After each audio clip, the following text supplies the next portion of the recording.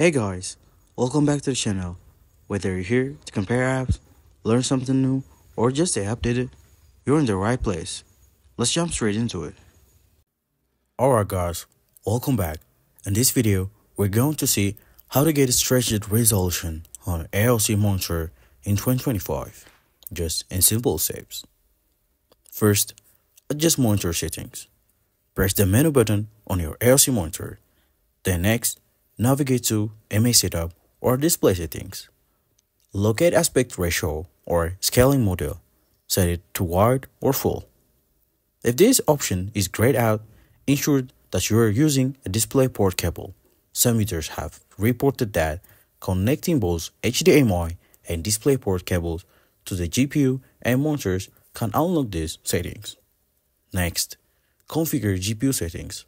For Nvidia users, right-click on the desktop and select Nvidia Control Panel. Go to Display, adjust desktop size and position. Under Scaling, choose Fullscreen.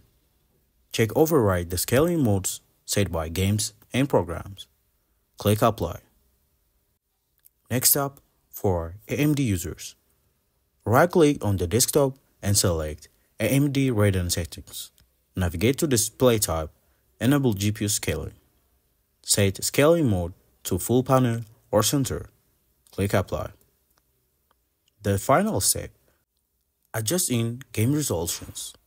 Open your game's video or graphics settings. Select a resolution like 1280 by 960 or 1600 by 1200. Set the aspect ratio to 4:3 and then apply changes. Troubleshoot tips. If the image appears stretched horizontally, check your monitor's aspect ratio settings.